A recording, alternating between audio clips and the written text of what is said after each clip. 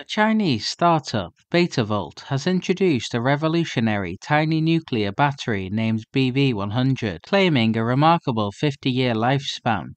Unveiled earlier this month, the coin-sized battery harnesses power from the decay of radioactive isotope of nickel, specifically nickel-63.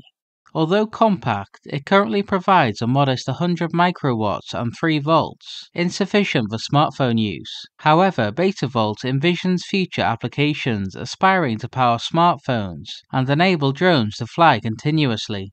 The company also aims to explore medical device applications, such as pacemakers.